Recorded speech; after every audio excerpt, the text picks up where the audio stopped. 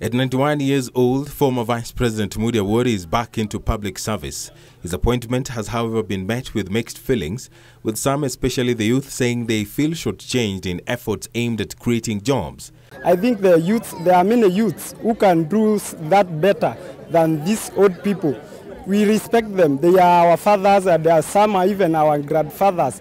This group, just like thousands of others graduating this year, argue that Moody's appointment may negatively stack the odds against their own employment once they start hunting for jobs. Our worry is, now that we have graduated, there are no many job opportunities, and the government is employing aged people, leaving behind the youth. Ningeuliza serikali wakonsinde vijana sana kwa hizo kazi zenye wanapea wazee, sababu ukiangalia vijana wako na potential kubwa sana.